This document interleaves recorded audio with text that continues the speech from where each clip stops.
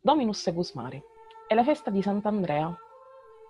Sant'Andrea è uno dei primi a seguire Gesù, uno di coloro che hanno saputo rispondere sì alla chiamata del Signore senza esitazione, non sapendo a cosa stesse andando incontro.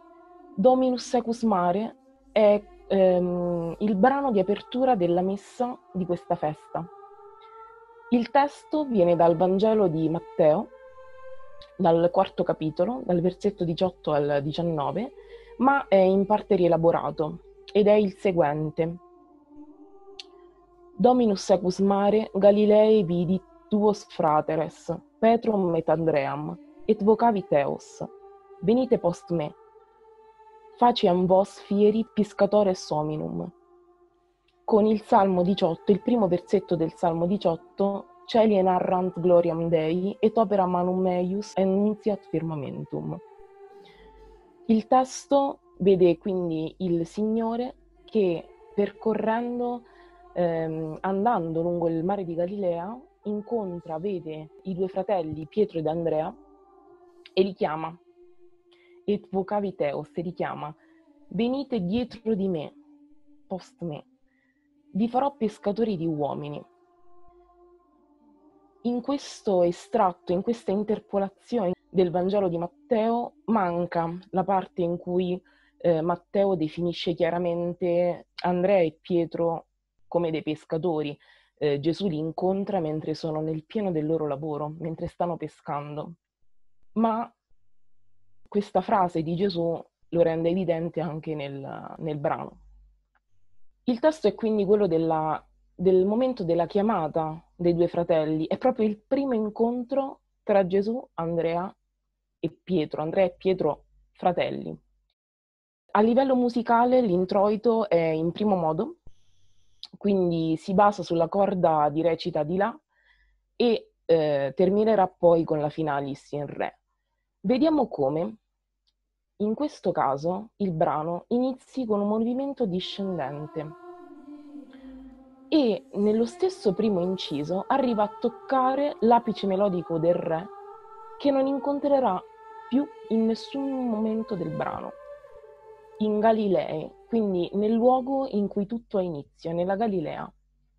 Prosegue poi con appunto una chiara ripercussione dell'A all'interno del primo inciso, prosegue con Vidit duo fratres Petrum ed Andream, dove c'è questo continuo movimento che tocca i gradi fondamentali del modo, in un modo di ornamentazione sempre discendente fino a Petrum. Petrum in cui ritorna il Salicus e c'è una sostanziale distensione della melodia, come se volesse sottolineare i due soggetti, i due protagonisti del momento, Pietro ed Andrea.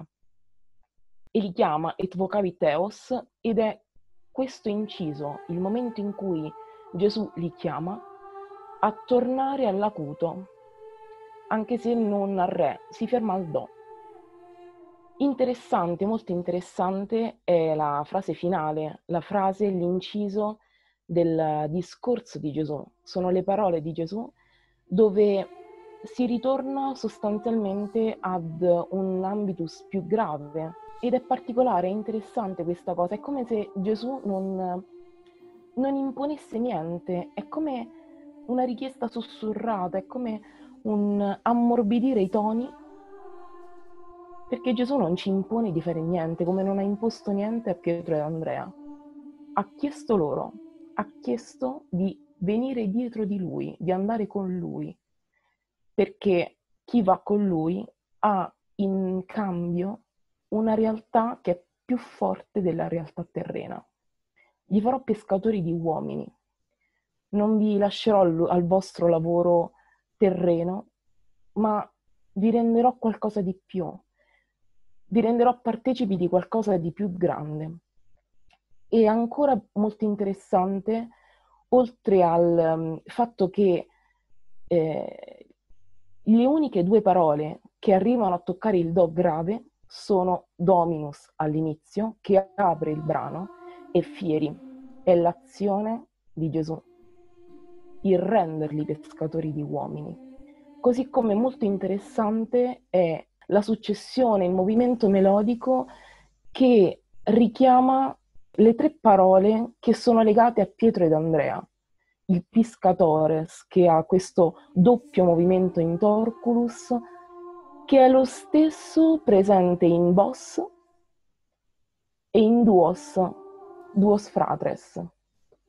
Altro elemento, secondo me, melodico molto espressivo è in vocabit, dove appunto si raggiunge la corda di Do con una bivirga, l'unica bivirga del brano, proprio a sottolineare l'intervento del Signore. Quindi fondamentalmente questo introito che apre questa festa che è posta proprio all'inizio del nostro avvento quest'anno è significativo per noi, perché il Signore ci chiama. Come ha chiamato Pietro ed Andrea, il Signore sta chiamando anche noi. E anche noi che siamo impegnati nel nostro pescare quotidiano, nelle nostre attività quotidiane, siamo chiamati ad essere un po' come Pietro ed Andrea, a seguirlo e a essere testimonianza della sua vita e della sua azione nel mondo.